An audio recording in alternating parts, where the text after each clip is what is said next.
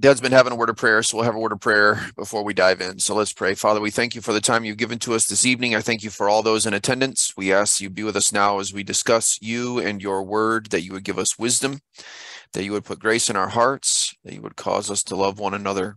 Help us to know your will and walk in it. In Jesus' name, amen. All right. Well, the first thing I want to do is welcome everybody back after a little bit of a break. It's good to see everybody. What we're going to do is start lecturing through the theological grounding work that Dad and I did. This is the one volume that he and I co-authored. He's the #1 name on the book. He carried most of the weight. I think I only wrote maybe 3 or 4 chapters. So anyway, I have the first lecture, and Dad's going to carry most of that from there. Let me switch over to my slides really quick. Let's see.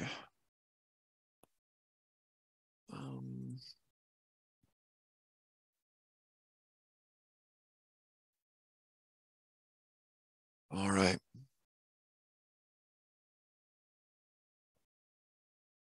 Actually, probably 2. No, that'll do. Okay.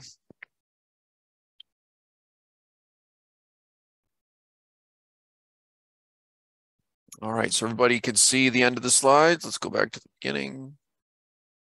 All right, so today we're going to be doing scripture as first principle. And the first thing we're going to, I'm going to go through a couple slides, but we're going to do an example, and I hope that it makes sense to you.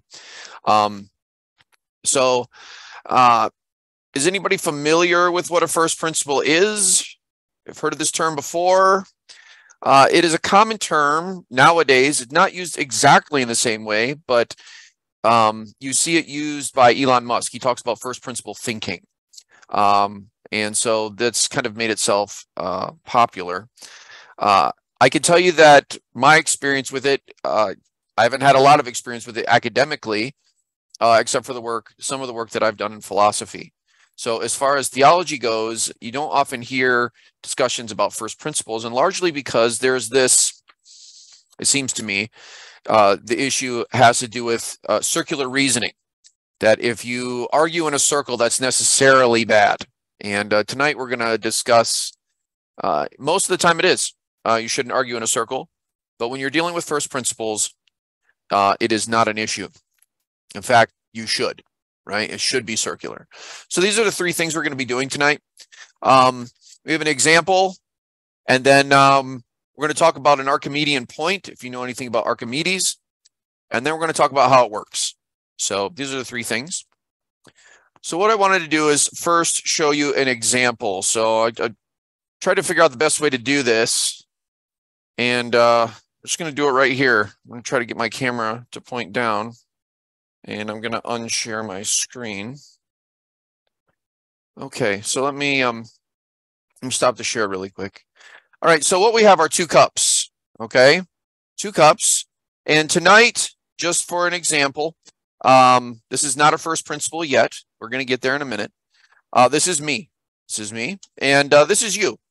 And so there's content in this cup. There's water in this cup. What we're going to do with this cup, hopefully tonight, is I'm going to take my knowledge and I'm going to pour knowledge into you. Okay? And now you're going to have some knowledge, hopefully, Lord willing. And then what happens is later, someone else you come in contact with, you're going to take some of your knowledge and you're going to pour it into them. Okay? Everybody follow me so far? And so what will happen is across time, and if the Lord tarries, Lord willing, orthodoxy will continue to be poured into new souls, right? Each one of us, each individual, all right? So what we want to discuss, though, is what happens if we have an infinite series of cups. So we're going to actually have them like kind of off the screen, all right? Keep going, right? As many cups and as far in either direction as you can think, all right? And so this is an infinite line of cups, if you can imagine that, an infinite line. And so by virtue of being an infinite line, it has no beginning. There's no beginning. And so now we're going to sit here and wait until the truth, right? The water that was being poured out. We're going to sit here and wait until it comes to us. And let's say this is us in this infinite chain of cups. This is us right here. We're going to wait for the truth to get poured into this cup. How long do you think it's going to take before truth gets poured into this cup? Anybody want to take a stab?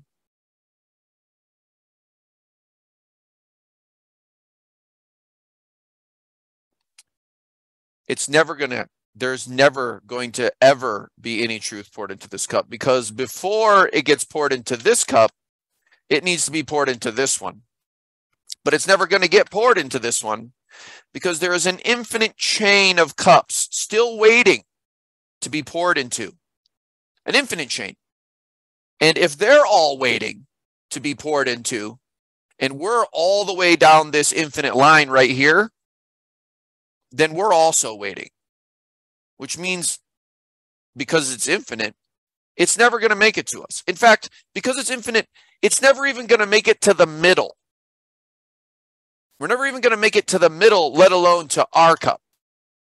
All right? Let alone to an end. Okay? You could do this with truth. And you can also do it with being.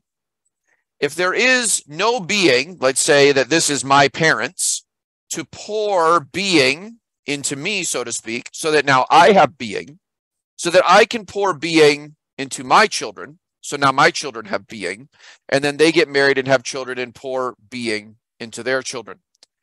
So with truth and being, if you have an infinite series of instances, you're never going to traverse those instances, which means that you have to have what's called a first cause or a first principle. And this thing has never been poured into. This thing isn't even a solo cup. It has to be a very different thing, a non-solo cup thing. And this thing has never been poured into, but it pours into everything else. And so what we get is this thing. Okay? This thing is not a solo cup. And this thing, for the sake of argument, holds all the water of all truth and all being. And at no point did a solo cup ever pour itself into this being. In fact, this being possessed all truth and all being in and of itself. This thing we call the first cause or a first principle. So then this being pours being into Adam, and now we have being in the world. And then Adam to Cain and Abel, and then of course we get Cain and we also get Seth, right? Until you get your parents, until you get today. And the same thing with truth, all right? But if it's all an infinite line of solo cups, you never get truth, and you never get being. Does that make sense? All right. This tells us that it can't be an infinite line. There has to be something that starts the whole thing off. So let's get back to the slides.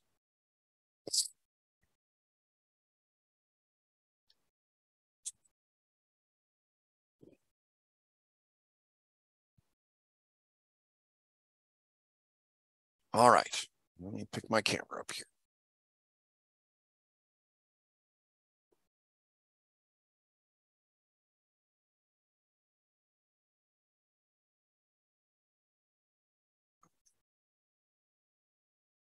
Sorry about that. Okay. So using that example, all right, just hopefully to give you a visual to help you see what exactly we're doing here, is now we're going to ask the question, what is the first principle of theological knowledge? Where did all of us ultimately get our theological knowledge from? And historically, the argument has been that we get our theological knowledge from the Bible. It is the first principle of theological knowledge, is Scripture. the principium cognoscendi, all right? First principle of theological knowledge. So, jump up here real quick. No, don't do that. All right, so now let's use another example, hopefully, because I know this can get really heady, and I wanted to use as many examples as we could. So what we want to look at is, everybody remember Archimedes. Archimedes made the claim that if he had a long enough lever and a place upon which to stand, he could move the whole earth. But the important thing here is that he is not on the earth. He has to have a place outside of the earth, and from there could move the earth if he had a large enough lever. And so let's begin with what the Bible has to tell us about a place upon which to stand, an Archimedean point. And the first place we would go, of course, we could go to Genesis, but I think with regard to Scripture specifically, Genesis, of course, definitely speaking about being, but here we have this kind of union. We have the union of word, all right, and being together. And in John 1:1, we get, in the beginning was the word. And the Greek word here is arche. All right, this is where you get archetype and patriarch, all right, are drawn from the word arche. The language, the word arche means, can be used as founder. This is one reason why when we talk about a patriarchy, and it's misconstrued, I think, largely in our current culture, but a patriarch is a father founder. And so when we resist the idea of father founding, we're actually resisting the idea of God the Father who founded all of creation. But that's a side note. The point is the scripture here in John 1:1 is speaking about a first principle. And particularly in the beginning, or in the founding of all foundings, we get the word of Christ. Later in our lectures, we're going to talk about, I think it's actually in the next chapter, we're going to talk about the apostolic message, that the Father sent the Son, and the Son sent the apostles, and the apostles gave us the apostolic message, which is recorded in Scripture. But the founder, the first principle, is the Word, is the archetypical Word, who then gave us the revealed Word in Scripture. All right? So we begin here with what the Bible has to say about first principles. God, in the person of Christ, who is the Word, is the first principle of all revealed Word.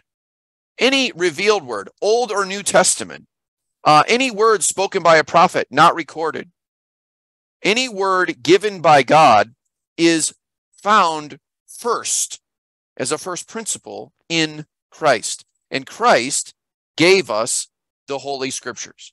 All right.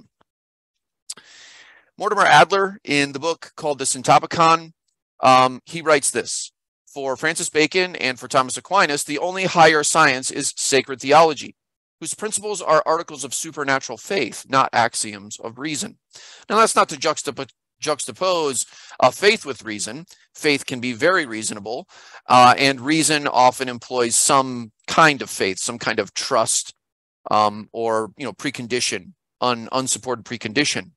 The point here, though, is when it comes to our theology, and I was thinking about how I was going to do it in today's lecture. When we're talking about theology, we're talking about bibliology. So when we're talking about what is the first principle of theology, we're asking, what is the first principle of bibliology? So where do we learn about what the Bible says about itself? That's the question that we're asking tonight. And the answer has to be God. God, particularly God's mind, and the revelation of God's mind is only present in the Scripture, which means the only place that we can find out about what the Bible or what God has to say about Scripture is by looking at Scripture. All right? And this is where the question of circularity comes in. We can talk about that later if you want. But because the Scripture is the voice, is the Word of God, and God is the pitcher that is full of all being, right? The pitcher of water, all being and all truth, and He is not poured into, and yet He pours into all things. That God has revealed Himself in propositions. In revealing himself in propositions, he then tells us what we're supposed to believe about the Bible. We ask the question, well, who are we supposed to appeal to with regard to what the Bible is or its nature? Well, the only person we can appeal to is God. Well, how do we appeal to God? We can only appeal to him by what he has revealed from his own mind, and that is Scripture. So we must look to Scripture to tell us about Scripture. All right? And this is fundamentally acceptable. It's okay because we're dealing with a first principle. If you can point to me to a greater authority that's beyond God, a greater authority that's beyond what God has said, then you're right. We can't appeal to Scripture as Scripture. We would have to appeal to Scripture and this thing that's kind of beyond God, this thing that's behind him. I think in the chapter I said something like a pre-divine being, right? A being before God or something like that. Or a supra-divine being, a being that is more powerful than God, which of course is ridiculous as the definition of God goes. Anyway, let's move on. This I thought was a good example. You can find this in C.S. Lewis's Mere Christianity, right near the beginning. He writes, did the notes write themselves, or did something non-note-like write the notes? And this is in the context of him trying to sort out morality, and particularly man's relationship to it and his being. And so he takes all of life as like a symphony. All of creation is a symphony. And so you ask the question whether or not the notes composed reality, composed the symphony of life, or is there a composer that rests outside of the notes, outside of the symphony? Certainly we would say this about music. Bach wrote his Fugue in D, all right? He wrote that. The notes did not write themselves. The notes didn't get together and say, let's sort out how we're going to arrange ourselves. It took a composer on the outside of the notes, looking at the paper and composing the music. And so Lewis's point is, if we treat all of creation as a piece of music, then it stands to reason that creation did not orchestrate itself. It did not compose itself. It seems that a composer who has an Archimedean point, so to speak, a composer who is outside of the system, who has a place upon which to stand that is not itself creation. All right. So I had a few inquiries here. All right. And just to kind of think through the material. So what is the place upon which we're supposed to stand? Where is our Archimedean point as Christians? A distinctly Christian Archimedean point to make theological claims. Where is that? Is it our heart? Is it our mind? Is it our own creation? Some kind of human endeavor? It does not seem that that's the case. How could that be an Archimedean point? A place that's outside of the system, a place upon which we could stand, and from that very ultimately completely objective place be able to make some claim about God's word. All right. The question we want to ask, and that I would want to ask those who would oppose our position, is something like this. So which is it? Is it notes composing the music, or is it a composer notating the music? Which one is happening? And I'm going to draw this a little bit. I'm going to draw this a little bit tighter when we get down to textual criticism proper. But we have to ask the question: does textual criticism occupy an Archimedean point, a place outside of the notes, so to speak, a place outside of the music, and are therefore able to look at the sheet of music and create music from it? And if so, what's the argument? And not just the rational argument, which need to be made. What's the theological argument? What does the Scripture have to say about whether or not we terrestrial finite beings are able to know and reconstruct the New Testament? How does that work? And then finally, what founds the scriptural word? what founds it? Like, what is the ground and foundation, right? This book is called A Theological Grounding. Where do we theologically ground every word of Scripture? Every word. Because as we've already said in today's class, we are ready to admit that the Scriptures are God speaking. They're God's words. It's God revealing his mind to us. How then are we able to say something like, some words of God are not as important, or that doesn't have any bearing on the interpretation of the text? But we're ready in the same breath to admit that this apparent innocuous word is from God, is divine revelation. Okay, so then my question is, what position can you occupy apart from the system to be able to make a claim like that word does not mess with or impeach interpretation in any way? This is something that we would have, I think we should have an answer for. So how in the end does this work? All right, so just recap before we do this. The Scripture is the revealed word of God, that God breathed it, the Bible tells us. He breathed it. And there is no authority, there is no power, there is no supra-divine being that rests behind God. So God is like, the buck stops here. You can't go any further back. There is no truth or being prior to him. And so he then reveals some measure of his mind to us, and we would say an infinitely small measure of his knowledge to us. He reveals it to us in propositions, in Scripture. And so God gives us words, and they're his words. And so we have questions, and because we have questions, we come to the Bible and we need answers to these questions. And so one of our questions is, can we trust the Bible? Is the Bible a trustworthy source? And the Bible, which is God speaking to us, says, yes, you can. Because the Bible that you have, your Bible, is inspired. Every jot and tittle of your Bible is preserved. Your Bible has been kept pure in all ages.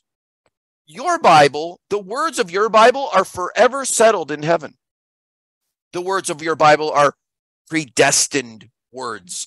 They could only be these words, because these are the words that God spoke.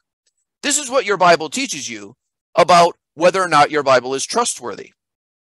And so you operate because you can trust God. God has revealed himself. You ask the Bible a question like, can we trust the Bible? And the Bible, which is God's testimony, says, yes, you can. And these are the reasons why. And then the Holy Spirit speaks to us through those words. So what I wanted to do is go to John chapter 10, because I think John chapter 10 is a simple example. It's concise, right? It's all just right there in John chapter 10 to give us some sense of what happens. The Bible tells us, oh, wait, before we get there, I had this little note. To appeal to the Scriptures regarding the Scriptures is to appeal to God. So this is why it's not circular reasoning. It's not circular reasoning because you're going back to the explanatory ultimate. You're going back to the first principle. You're going back to the thing that is the source of all knowledge and being. And that thing is God. And God says these things about the Bible. And we would say the Bible, like the Bible we have, like that's my Bible. He's saying these things about my Bible. And so we believe that. Alternatively, to authoritatively appeal to textual criticism, for example, or scholarship, right? Or because somebody is a professor, has a PhD, to appeal to textual criticism regarding the nature of Scripture is to appeal to man, who is neither a first principle, which obviously he's not. He's just another solo cup in a long line of solo cups who had his being and his truth, the truth that he possesses, poured into him. And then the source behind that, maybe his parents or his professors, they had truth and being poured into them. And so man cannot be a first principle. He cannot be an explanatory ultimate. It's impossible for him to be these things. And if he cannot be these things, then how can he be considered a thing that somehow objectively stands outside of the world, so to speak, right, on an Archimedean point, and can make a claim about the Word of God, when he doesn't even possess the capacity of that as that kind of being. He can't even do that because he is a contingent being. This is beyond the scope of who he is. So he's neither a first principle, nor is he the arche. He is not the ground or foundation of theological knowledge. And honestly, I don't think any of our opponents would say that they are. They wouldn't say, oh yeah, no, you guys have to come to us because we're the ground and foundation of theological knowledge. They may not say that, but if we were to say things like, no, we don't think that that we should take those passages out of the scripture, for example. We should take 1 John 5:7 out, or the woman caught in adultery, which are, these most hotly debated, right? We don't think we should take them out. Well, as soon as you do that, it's like you get blackballed. You're like a black sheep. You can't hold that position. You're some kind of zealot or something. You can't just simply believe that the text in your hand is the Word of God, because the Bible tells you that the text that you're reading, the Bible that you are reading, is God's Word. And so man is incapable of holding this position. Okay, so I think we're kind of in a jam just a bit, because if man can't fill the position and God is not here, right? God the Father, God the Son, right? Christ is seated in the heavenlies right now. And so he's not here with us. This arche, this beginning, this word, this revealer of God's words to us. So what are we supposed to do? How are we supposed to know what is or is not Scripture? And later in the book, we're going to talk about issues of sanctification and growth. But for now, let's just consider this. We'll just consider this. John chapter 10. Oh, don't do that. So in John chapter 10, the scripture tells us that the sheep hear the voice of Christ. The sheep hear the voice of Christ, and what is more, they hear his voice and they don't hear the voice of others. Other people's voices they will not hear. They will not recognize as their shepherd. And I just wanted you, it's interesting why the Lord, of the examples that he chooses, I've thought on this several times. He doesn't really relate to us as lions. Bad guys are related to as wolves. You're trying to think like, Lord, why sheep? But has anybody ever seen a shepherd call sheep? There's some great videos on YouTube watching a shepherd call sheep, because sometimes you have multiple flocks in the same area. And so what will happen is the shepherd just walks up to the fence and says a word or makes a sound, and only his sheep come to him. Only his sheep. And one thing, I'm not going to hang my hat on this, but I think it's important to note, the sheep they don't sit together and look at each other like, are you sure that is our shepherd?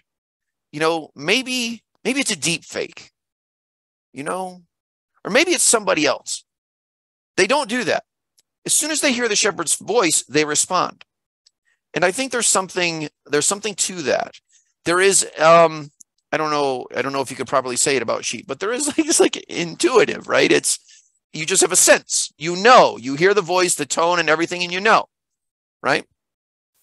So the word, that is Jesus Christ, speaks in Scripture because he is the source of all revealed words. He is the first principle that comes down to us, and the Scripture is the revelation of that first principle. The people of God hear the shepherd's voice in the shepherd's words. They know that these words are the shepherd's words, and there his voice is found in them. Now, you could try to make the argument, perhaps, that you would say, oh, no. Any words could be the shepherd's words. Well, that would be an interesting case to make, but I don't think, generally speaking, if you're Orthodox, I don't think you'd hang your hat there. You would say any words could be the shepherd's words. No, the shepherd has given us certain words, and those words bear his voice to us. And then by the power of the indwelling Spirit, we receive those words as true, because it's not just some kind of fleshly capacity that we have, some human capacity that we have. It is because we are, by the Spirit, united to Christ, and being united to Christ and possessing or having the indwelling Holy Spirit, we are able to recognize and hear the voice of our shepherd. And this is something that I tried to communicate at the debate. Like, this is how everything in the Christian world works. Everything. Men become better men because the Holy Spirit of God speaks through the Word of God, and in speaking through it, Christians hear the voice of the shepherd saying, be a better husband, be a better father, work harder, be diligent, love your wife, be faithful in church, be faithful in giving, right? You grow because the Spirit, through the Word, is communicating to you the voice of the shepherd. Anything, how you raise your kids, what jobs you should take, things you should do, things you shouldn't do, things you see around you in your society, in your culture, and you say, that's a good thing, and that's a bad thing. Anything that is anchored in a truly Christian perspective, disposition, can only be because of the grace of God. It can only be because the Holy Spirit, through the Word of God, is communicating to us the voice of the shepherd, and it's changing us. It's changing us, the way we think, the way we feel, and therefore the way we act. And so this happens across our relationships, our relationship to government, our relationship to our spouse, our relationship to our church, our relationship to our children, our relationship to our employer, like across the board. It changes us. But then as soon as I say, but you know what else? You know how else it changes us? When the Holy Spirit speaks to us through the Word of God and we hear the voice of the shepherd, it changes us in the way that we treat the Bible, the way we handle the Bible, the conclusions we come to about the Bible. Because just as much as it changes our conclusions about marriage and sexuality and government and good and evil and right and wrong, as it changes us in those things, so it changes us in the way that we treat the Bible and the way we think about the Bible at a base level. So much so that someone could try to come and tell us, you know what?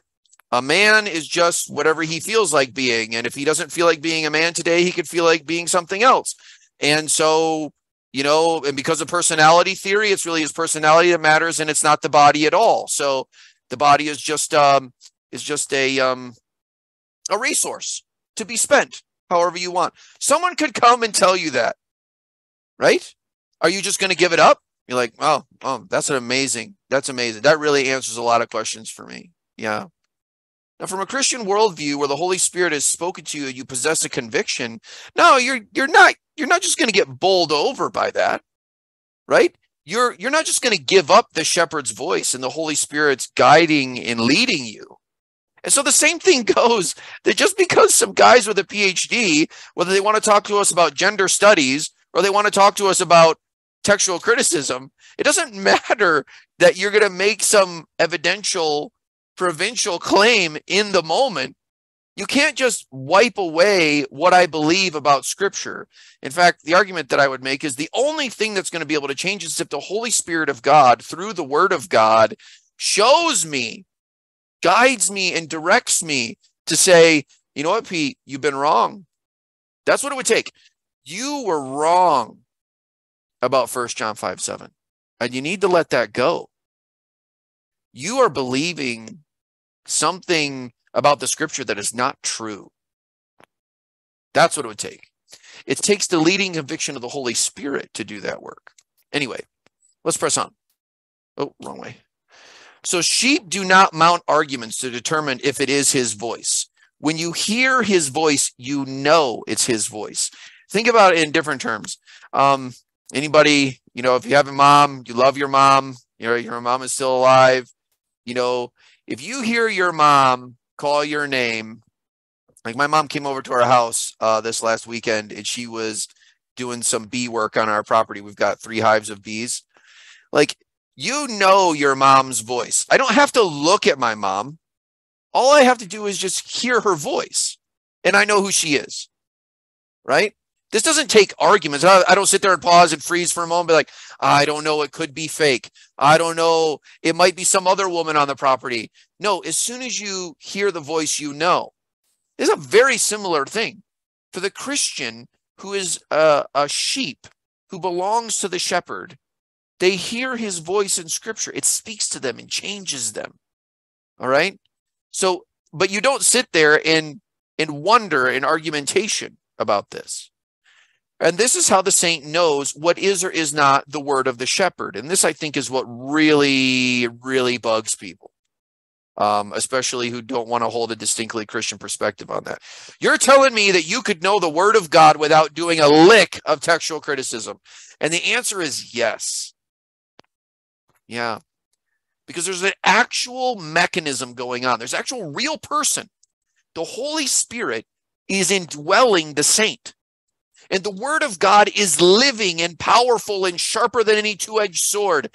That word is from Christ, the word that is the source of all revealed divine word. And the Scripture is his word to us. He is speaking in those words. Those words are his. So we have inspired words, alive words, and an actual person, the Holy Spirit, dwelling within us.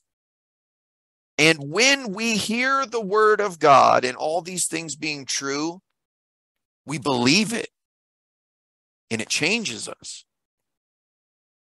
And so when we hear these words, we know that they are authentic. This is where we're going to get into this a little bit later in the book as well. This is when you begin to speak of things like self-attesting, self-authenticating, self-interpreting, because the entire mechanism is locked up in the Spirit of God, speaking through the Word of God to the people of God. There is no pre or supra spirit or word. They are the end. The buck stops at God and his word, speaking then to us. So this is a huge, I think, is a huge shift in the way that we treat the Bible. Now, let me just do one caveat here. We still got some time. Does this mean we should never use evidence, and we should never look at the manuscripts, and we should never study them and understand them, understand their provenance, look at their history, see how maybe they may have come together? Does this mean that we should just jettison all of that and just be like, the Spirit of God speaks through his words to his people, and that's how we know? And the answer is no. And I'll just say it again. No. All right. Do the work, do the study. But as I've said over and over again, it is not at the top of our decision-making matrix. Textual criticism is not number one in telling us what is or is not the word of God. In fact, it's way, way, way down the line. The number one is the word of God, or Spirit of God, speaking through the word of God to the people of God. That is number one. And then number two, I would say, I'd make the argument that it's not just us, it's not just our time, but generations in the past have experienced the same thing. So now we have to talk about the history of how the word of God has come to us across space and time through the church, not through scholarship, through the church. So that's at least two elements that need to be more primary than present-day scholarship and their opinions about whether or not there should be this or that verse belongs in the Bible. Is it part of the matrix? Sure, absolutely. It's just not even close to near the top. So, concluding this part, that is from a point beyond the earth, a non-note-like thing, the word teaches us what is or is not Scripture by simply speaking to us. That simple. And just for a second too, and this just occurred to me, if you will accept this position, do you understand how robust this can be? Do you know, if you accept this position as true, did you know that you could have an illiterate child hear the word of God who's saved and indwelt by the Holy Spirit, An illiterate child who hears the word of God preached into his ears can know whether it's the word of God or not. He doesn't have to go to seminary. He doesn't have to have a Western education. He doesn't have to have the internet. He doesn't have to have any of these tools. All he has to have is the Spirit of God indwelling him and the word of God in his ears. And this will enable a child who can't even read to know what is or is not the word of God, to have the confidence, to have the boldness then that this is the truth. And he hasn't even gotten out of grade school yet. And then that means if it can work for an illiterate child, then it can work for anyone who has properly functioning cognitive faculties. You can be Joe Schmo, you could be stay-at-home mom, you could be Mr. Plumber, you can be scholar, president, but you can also be a slumdog in India and still know what is the word of God. Now that is powerful. That's powerful. But if we want to say that really the only way you can really know is if you do have a PhD and you really do understand the intricacies of these theological concepts, and you probably should have a second PhD in text critical work, some kind of philology or something like that, that would really help you get your head wrapped around these ancient documents and all of the details that are present there. And unless you have that kind of knowledge, you probably can't know. You probably should just trust us. All right. Do you see the two differences here? Can you see how one unites the church? All of us, regardless of where we're from or how much education we have or how much money we have, that we can know that we have the word of God in our hand, versus you have to have access to considerable amounts of money for considerable amounts of time to do considerable academic work so that you can finally come to these conclusions. It's very different. The positions are very different on this point. So conclusion, scholarship cannot locate the words of God for us. Evidence alone cannot locate the words of God for us. And why? Why? I think you guys already know. Because scholars and evidence alone are notes on the staff in the symphony of life. They are but notes pretending to compose the music. They think that they are capable of telling us where the notes belong, to compose the song of not life, but to compose the song that is Scripture. And because scholars and evidence alone have no place upon which to stand outside of the system, scholars are on, if we're using Archimedes as an example, scholars and evidence are on the earth. They're part of this swirling sphere. They're not outside of it, right? A place upon which to stand so that they could move the earth. No, they're all on the earth, which means you have to have something outside of the system. You have to have a composer composing the music that is Scripture. And the only thing that can be is God. And the only revelation that we have of what God has to tell us about what we should believe about the Bible, the knowledge that we should have about the Bible, the only source for that is God's revelation that we call Scripture. That's it. You can't go anywhere else. Nowhere else. No other religion, nothing about nature. You can't go to scholarship. You can't go to artifacts. The only place that you can garner true theological knowledge about what the Bible is the Bible, because it's God's word to us. So that takes us to about 50-ish minutes. Does anybody have any questions?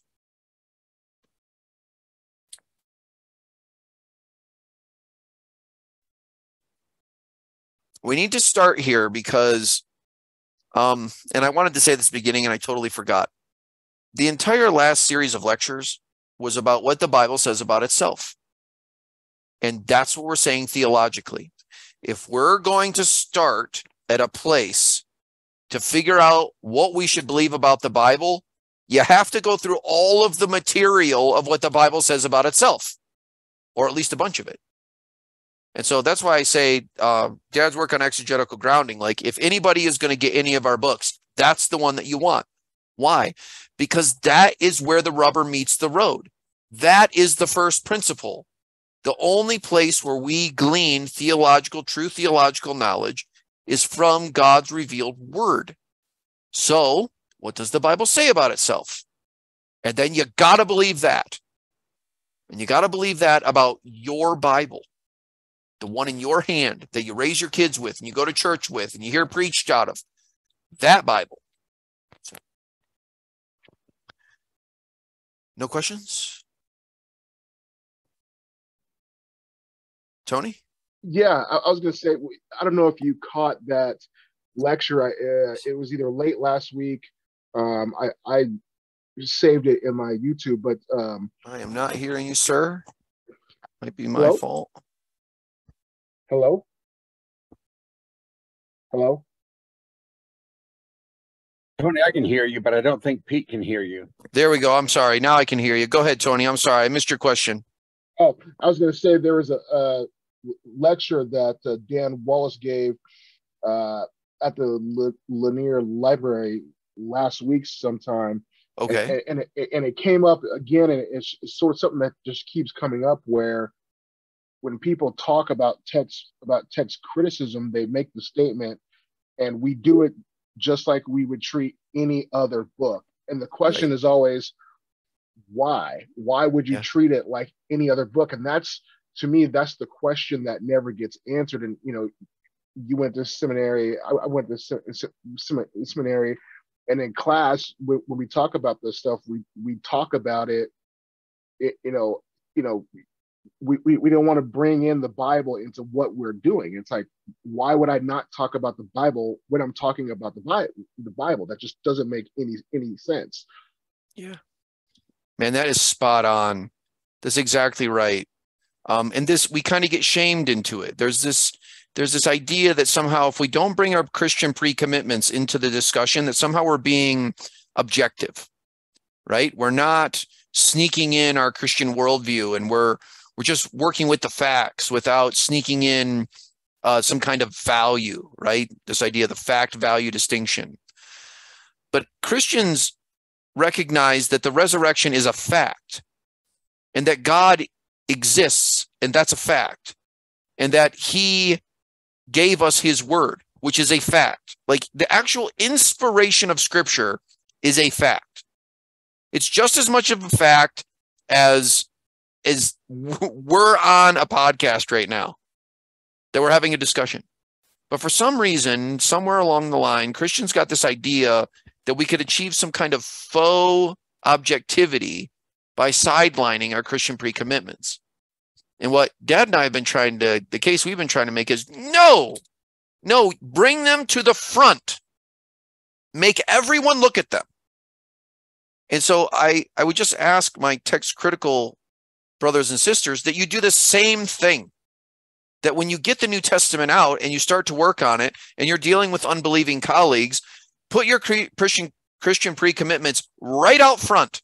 That what you're dealing with here is the New Testament of Jesus Christ, the gospel, and that it was given to us by divine revelation, and that it is indeed the first principle of all theological knowledge. Say that, but no, they won't.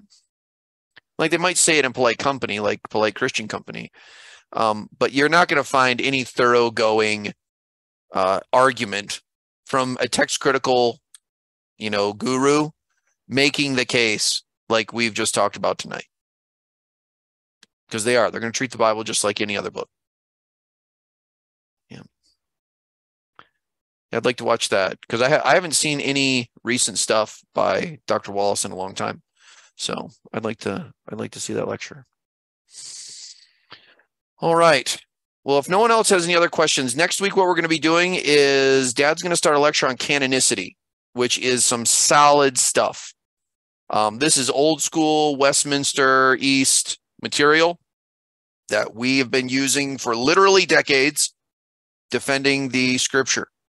So, and this is the idea of Christ being an apostle of the Father, and the apostles being sent by the Son, and then the apostolic message. And what the Bible is the apostolic message.